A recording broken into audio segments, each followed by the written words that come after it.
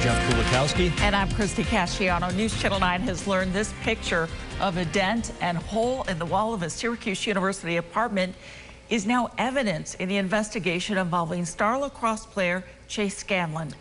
Here's the photo we obtained independently. Better look at it. Confirmed tonight by Onondaga County District Attorney Bill Fitzpatrick, the apartment where this picture was taken is where the domestic incident with Scanlan happened. The DA also confirming to us the picture is part of the SU Department of Public Safety, better known as DPS, file turned over to his office for the investigation into the Scanlan incident.